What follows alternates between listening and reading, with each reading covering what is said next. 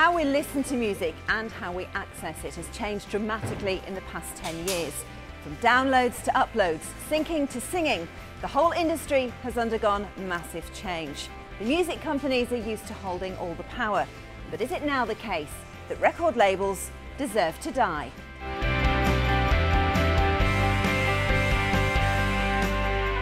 It's a very interesting subject tonight. I think obviously it's a mischievous subject, record labels deserve to die, but I think it's been brought about by the fact that in the last 12 years or so, record labels have been grappling with this whole way of consuming music, which is brand new, which is through the internet.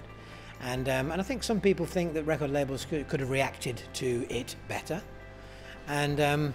And so that's really, I think, going to be quite a bit of a focus of the debate as to whether or not it could have been done any differently, whether record labels, as a result of the digital revolution, actually have a place anymore. You know, are they relevant? I'll be supporting record labels in this evening's debate, and for me as a classical musician, they're really important in protecting neglected repertories.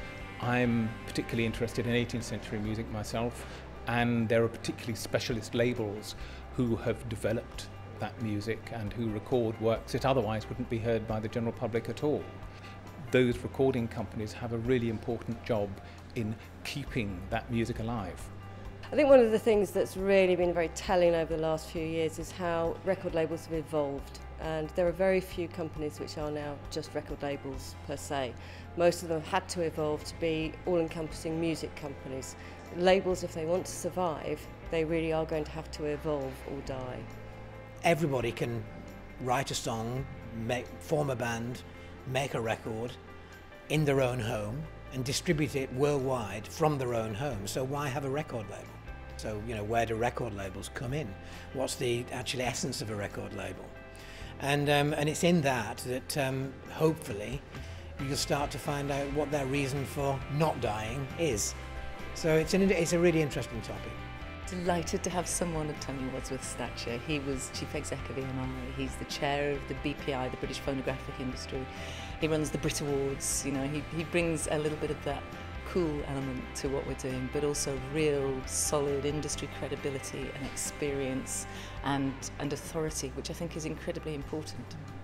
We've all got great memories from Newcastle, vibrant city, and many of us as students remember music being at the heart of our student experience. So it seems fantastic that we've got the opportunity to link the subject of music with today's debate and the battle of the bands, and look at it in the context of the business issue associated with that.